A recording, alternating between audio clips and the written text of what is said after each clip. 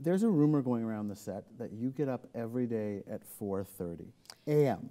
So Who told you? Well, Who told you? I want to know. It's Who's in my out there who notes. told you? But what's that like? Why did you start it? Why did you find that to be a habit? 4:30 a.m. Yeah. Not even 6, but Yeah, 4:30. 4:30. You know what? There's so many things that I want to do in my day and in my life. And I've raised 4 children now, and I've been working. And to really buy more time so I can do everything I love, I kind of kept backing it up. And my husband used to laugh because I'd say to him, I say, Sam, I didn't get this done today. He says, I've got an idea. Let me set the alarm for 3:30 for you. I went, no, there has So to be you've drawn a line at I've 4:30. drawn a line, 4:15. Now, when I do breakfast TV, which is every other week, that is 3:15 in the morning. That's crazy, but that's only once every 2 weeks. So I do that because, one, I work out every day. I have 2 German Shepherds, I call my hairy kids, that I walk every day.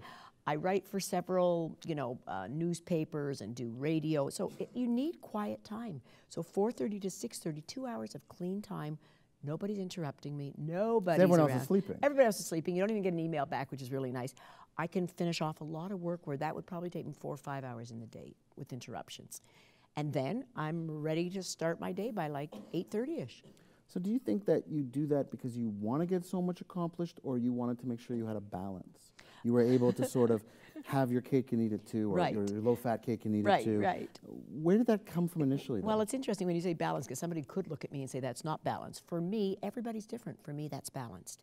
So for me, it's like if I don't get that workout in, if I don't walk my dogs, if I don't, get the 680 News food bites written in a certain time, and I feel it all day, I'm going to be stressed. This actually lessens my stress. So everybody's got to find whatever works for them. And then by 10:30, 11 at the latest, I'm out. I'm conked out. I'm dead asleep. And weekends, I'll tend to sleep till like 7 o'clock, which is a real sleep-in. So I really look forward to my weekends. So for me, it is the balance that works well with me and makes me really happy and makes me just filled with energy.